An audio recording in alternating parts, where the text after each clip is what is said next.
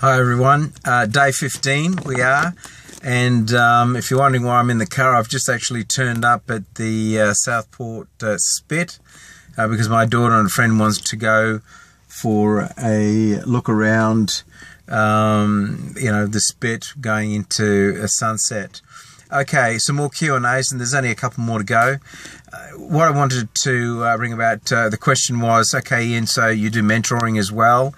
And I have to say, yes, I do. I do mentoring, and it's based on the wisdom and guidance based on my experience.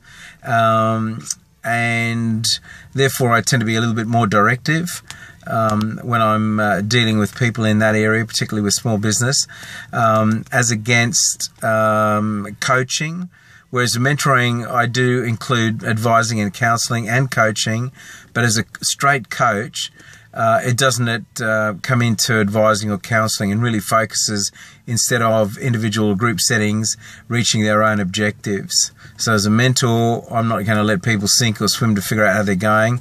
As a coach, I tend to be more focused in guiding, descriptive,